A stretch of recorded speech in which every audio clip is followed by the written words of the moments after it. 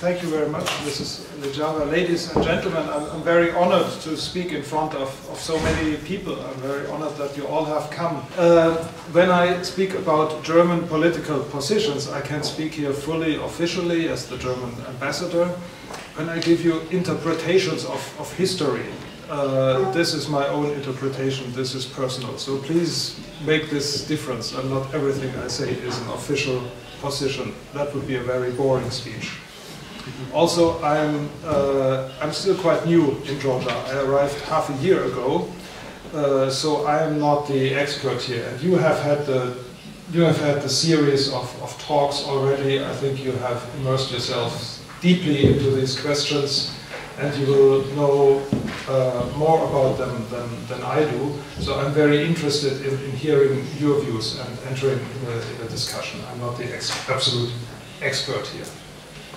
German policy is embedded in the policy of the EU. We conduct this policy as part of the European team, and the EU as a whole is guided by OSCE principles.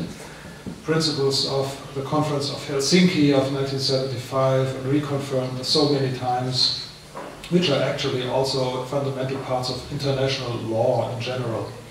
And a very central one, you could say the most fundamental principle of the OSCE is territorial integrity. Each state has this right to territorial integrity. This is absolutely fundamental for all questions we're dealing with in Europe, and therefore we unambiguously support Georgia's territorial integrity. This right to have a territory and intact state borders, and no one can violate them, accrued to Georgia at the time when the Soviet Union collapsed. And this right passed to the constituent republics of the Soviet Union. It did not pass to autonomous regions and various entities that existed in the Soviet Union. This is a very clear thing and an important principle, which is important not only for Georgia, but for the entire post-Soviet space, because there are a couple of such situations. With regard to the torn away regions of Georgia, the EU pursues a policy of non-recognition and engagement, or otherwise engagement without recognition. The non-recognition means there is no such thing as a state of Abkhazia or state of South Ossetia. When I worked in Moscow at the German embassy, I was careful at some events, looking out, could there be somebody coming to me, engaging me in a discussion, and then giving me his business card as, I don't know, the ambassador of Abkhazia to Moscow, and I would have had to give him the card back or react in some way, but nothing like that ever happened. They never made an attempt. So as diplomats, we are especially careful about making this non-recognition clear. The engagement part means that we think it is important to maintain human contacts with the people living in these regions, in Abkhazia and South Ossetia, on the other side of the so-called administrative boundary line on non-government controlled territory. Why is it important to maintain contacts with the people? First, of course, for humanitarian reasons. We can put ourselves in the skin of people living in regions that are more or less cut off from the world. You have people living here in Tbilisi also who have come from there as refugees, so maybe there are even people here who've made the experience. For humanitarian reasons, contacts should be maintained, but also with a view to finally addressing and resolving the conflict. Even if it takes a very long time, the important thing is that people on both sides of these boundary lines should remain in contact to maintain the basic capability of talking to each other and at some point living together in one political entity. Here in Tbilisi, we are often asked, I'm often asked by journalists, why the EU and NATO, Germany, don't speak about occupation in their official papers, in their resolutions on this present situation. And maybe you know the episode when Chancellor Merkel was here in Tbilisi in August. She was asked very explicitly by students, I think repeatedly, I was not there, is this not occupation? Why don't you call it occupation? And she said, well, yes, if you ask me so directly, it is occupation. And this was good for me as an ambassador because I can point to her example and say, yes, the Chancellor said it, yes, of course.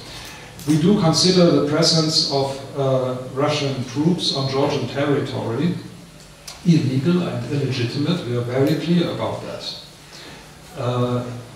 What we want to point out, however, is that one word, occupation, does not capture the entirety of these conflicts. It is much too simple to say we need to call things by their right name, so occupation is the right name, and there we have it captured. The conflict is complex and consists on three levels, I would say. One, indeed, is the bilateral level between Georgia and Russia. Russia has troops on Georgian territory, is occupying, and this is a very one-sided conflict. There is nothing that Georgia is doing to Russia. In fact, Georgia maintains very pragmatic relations with Russia. So this is the bilateral level. Another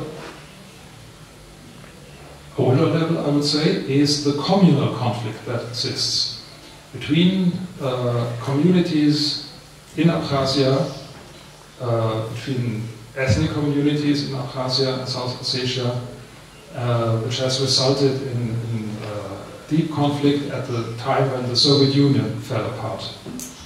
At this time, the build-up of the new Georgian state was an important thing, of course, but it was mishandled in important aspects, and the rights and the identity of people of non-Georgian origin living in Georgia were not considered at a sufficient level to make them feel at home in this new independent state. And to make matters worse, when the situation worsened, at a certain point Georgia reacted by sending troops into Abkhazia, which of course led to the war that we know, the First War of 1991-92, which claimed many lives and many people lost their homes. This is a conflict, you may say, which is long ago. To me, 30 years is not so long. Many people can still remember this well. And the conflict is not over because there's no more shooting and because there's no more people are not driven from their homes anymore. It is, in my view, an unresolved, simmering conflict that has to be addressed if you want to deal with the situation. Finally, third level is the international level, or geopolitical level, as people like to say. The conflict either between Russia and the West, you could call it that, or the attempt of Russia to rebuild, to regain a sphere of influence in Eastern Europe. In this case, Georgia has more of an instrumental role for Russia. Russia is using various situations in various countries to, as they say in Moscow, and I've heard it many times there, to strike back at the West. Some people in Moscow talk about it very lightly. They say the West has scored so many goals against us. It's like a football match. You have enlarged NATO and the EU, and so many countries have entered the EU and NATO. You're coming closer and closer to our borders. Finally, we had to do something too. Of course, occupying Georgian territory is not a way of putting a signal to the United States, but this is how Russians see it. There's a sphere of influence of the West. Georgia belongs to it, so if we strike there, we have created a little bit more balance. We have become a little bit more even. These are the three levels of the conflict we should take into account. What about specific German situations? If I turn to Germany, well, what is special for us vis-a-vis other partners in the EU, for instance. Maybe for Germans, the peaceful order in Europe is even more precious, or it's more present in our minds than for some of our neighbors. We have had the experience of living in a divided country. There was violence in Germany. The border inside Germany looked was much more dangerous and deadly than even the boundary lines you see in Georgia. People were being killed there. The estimates vary and in many cases are unknown, but at least 250 people were killed at the inner German border and the Berlin Wall, which you know. To us, and this I remember well, the years of 1989 when the Berlin Wall fell, 30 years ago, of 1990 when Germany was reunified and the OSCE conference was held in Paris, and all of a sudden all countries in Europe had complete agreement on what rules should be valid on this entire continent. This is a very happy experience for us. And in later years, such situations as the ones we are discussing have developed. The order in Europe has places where it is damaged, where it shows signs of coming apart, and we don't want that to happen. This is why these regional situations are so important to us, beyond the humanitarian side, beyond the interests of the people and the countries involved. And in fact, Germans have played a certain role in the international efforts to address the conflicts in Georgia, and German diplomats specifically, speaking about my colleagues. One older diplomat, Dieter Boden, was the head of the UN mission in Georgia for a couple of years, and I will talk about his personal contribution in a minute. After the war of 2008, another German, Hans-Jörg Haber, was the first head of the EU monitoring mission. And later, Herbert Salber, a colleague I know well, was the EU special representative for Georgia and the conflicts here between 2014 and 2017. And of course, in all of these missions of the UN, of the OSCE, of the EU, Germans are working, and we make a solid contribution to these contingents. Germany as a country was the coordinator of the so-called Friends of the UN Secretary General for Georgia. I see some of you know this group and this name. Group of Friends sounds very nice. More realistically, this was a place, a forum where very hard diplomatic negotiations took place, and a place which served to integrate Russia into these efforts. At the United Nations in New York, the UN have dealt with the situation in Abkhazia, South Ossetia many, many times. There are piles of UN resolutions. Russia could not escape the issue, and did take part in these discussions. And Germany decided to play this role and be the coordinator of this group. As long as it existed after the war of 2008, unfortunately, this group became inoperative. It has not played a role anymore. Precisely in this group around the year 2000, there seemed to be an opening, there seemed to be a certain interest also of Russia to make a contribution and move forward in resolving the Abkhaz situation. And the de facto authorities in Sukhumi were at this time ready to talk about federal solutions. And of course, federalism is another thing that rings a bell for Germans. We are great federalists, we are specialists in federal law and federal construction. And believe me, the Russian Federation is a federation only in name.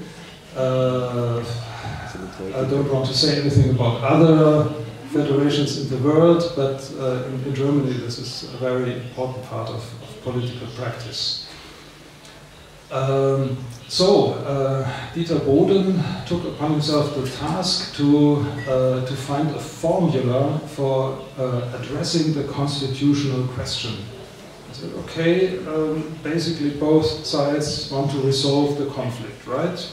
Yes, okay, you find agreement on the two sides.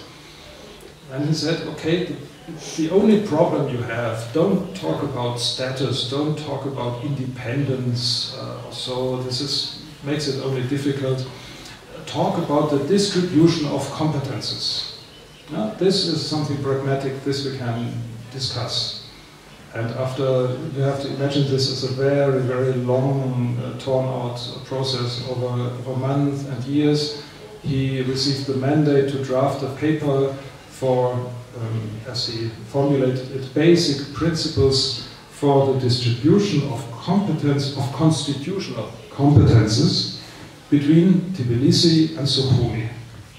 And in the title alone you can see how the diplomat who drafted this avoided all sorts of difficulties. It was not the distribution of competences between Georgia and Abkhazia or anything like that, between Tbilisi and Sukhumi, avoiding difficulties.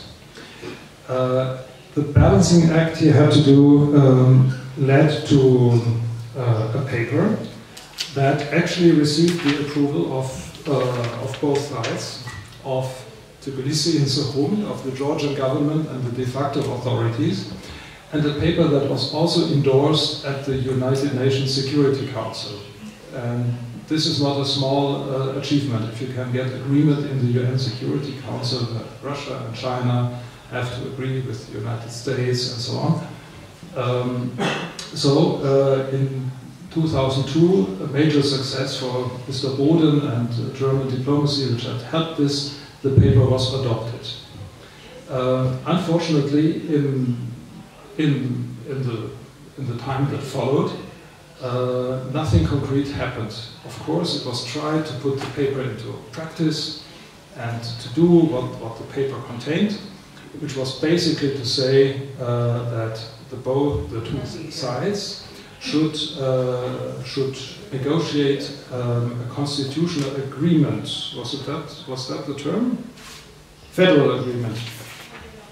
Should conclude a federal agreement, so for an asymmetric federation, not many entities forming one federation, but one entity. Let me quote from the paper, because this is too precious to put it into my words. Georgia was referred to in the paper as a sovereign state, and Abkhazia as a sovereign entity within the state of Georgia. If you ask any diplomat or international lawyer, he will tell you this is nonsense. Who drafted this? You are sovereign or not? And if you're a sovereign state, you have no other sovereign states inside you. It would be like saying, I'm a person, but I have a couple of persons inside me. Yeah? But I'm one, don't worry. Yeah? This would sound sort of strange. So, was it nonsense? No, not at all. Dieter Boden came from the tradition of German Ostpolitik. In the 70s, Germany concluded agreements that contained incredible compromises between recognition and non-recognition. Went very far, dangerously far, people thought at the time, in recognizing the German Democratic Republic as a state without giving up the idea of national unity. And he tried to bring such principles to this situation here in Georgia, in the thinking, let's make a compromise in some paper on a high level. The important thing is to achieve progress on the ground. If the two sides can agree on how to work and how to work together, that is good, and we can deal with status issues, legal issues, at a much later stage. It seems, however, that this approach taken from German Ostpolitik did not entirely fly here in Georgia. It did not come into practice, and both sides were not sufficiently comfortable with it. At the time, you have to imagine Russia took a very different position from the one it had today. So actually the international community puts a certain amount of pressure on both sides, on Tbilisi and Sukhumi, and they agreed a little bit against their will. Neither Tbilisi nor Sukhumi wanted to appear as the side which was not ready to conclude such an agreement. Fast forward a couple of years and we come to a different situation, another German effort at addressing specifically the Abkhaz situation. This was in 2008 already, but 2008 before the War of August. It was a situation when Western states had recognized the independence of Kosovo, when Georgia had made progress towards NATO membership at the Bucharest summit, and it was very clear that Russia was not happy. And they were unambiguous about that, and they showed very clearly where they would like to strike back. For instance, there was a decree by President Putin to establish, it was still Putin, to establish, because the election came later and Medvedev took office in summer, but I think it was in April, Putin decreed official relations with Abkhazia. April 16th, thank you. I knew that the experts and the audience here, not in front. So it was very clear that this was a direction. Western and German diplomacy tried to avoid a situation, an outbreak of a crisis in Abkhazia. Nobody thought it would come in Southeast Asia, or at least that is what I gather from the papers I could find. So Georgia was also unhappy with the situation in Abkhazia, because at that time you had a peacekeeping force there, which was officially a community of independent states, but de facto it was a Russian contingent.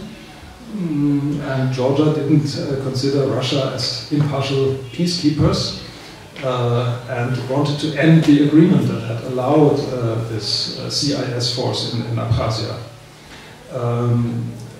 Foreign Minister Steinmeier, our federal president today, then he was foreign minister, considered this as a dangerous possibility. It was clear that the Russian troops would not withdraw even if they lost their status as peacekeepers.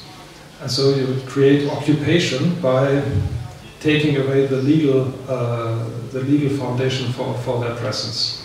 And Steinmeier made a great effort to draft a plan that would avoid such a situation and show the parties that the conflict could be resolved. This was a bit different from the Bowden plan. Let's look at this. It was a three-step plan, and actually the plan, I have a certain difficulty here, the plan was never publicized. It never saw public light, but the media were briefed on the outlines of the plan, so I can follow that line, and we are not so interested in the details anymore, right? The first phase would be a phase of confidence building, where both sides would exchange declarations of non-use of force. That was also an element which played a certain role in Ostpolitik many years earlier. They would also agree to the, as they said, continuation of the return of IDPs. Some internally displaced persons had already returned, for instance, to the Gali region. So you could speak of return, of continuation of return of IDPs. This was intended to create to defuse some of the tension. And about the peacekeepers, they should stay where they were, but their mandate should be changed into a mandate to work more for peace building. So not only police and security functions, but peace building, working with the two communities to address the communal conflict. The second phase, and this is perhaps typical for German diplomacy, would be a phase of reconstruction, starting with a big donors conference in Berlin, as we offered. A foreign minister, you must know, has no money available. He has to go to the Minister of Finance. So if I go to an international negotiation and I know I need the incentive of big money to bring the parties to the table, I can't say that as a foreign minister. But what you can do, you can say, oh, we are ready to host a donors conference in Berlin. And this is enough of a signal usually so that people understand. It was later done in Afghanistan also. Okay, they have a donors conference in Berlin, German money will be available. And then you have to put the Minister of Finance into a squeeze and get the money out of it. And the third phase of this three-step plan, very far away beyond the phase of reconstruction, was the phase where issues of status were to be addressed. So unlike the Bode plan, which somehow tried to find a solution for the status issues, even not talking about status, the Steinmeier plan put status really off into the future and really was addressed at resolving the present and very urgent situation. You see that these specific peace plans and specific German contributions were all made before 2008. After the war of 2008, the room for such diplomatic initiatives has become much smaller. It is not so easy to do anything of the kind. Still, Germany feels interested and feels involved, and we want to be part in addressing this situation. We strongly feel that force does not create legitimacy, and that even the passing of time, even a lot of time, does not turn an unjust situation into a legitimate one, into a rightful one. Addressing and transforming the conflicts will require movement on all three levels: the international geopolitical level, the bilateral level between Georgia and Russia, and the communal level. The most important forum still, and as for many years, are the Geneva international discussions, led by the EU, led by the EU Special Representative for Georgia. At present, this is the Estonian diplomat Toivo Klaar. Maybe you've even had him here, you could invite him for such a discussion. This is where repeatedly, a couple of times each year, efforts are made to move issues forward a little bit.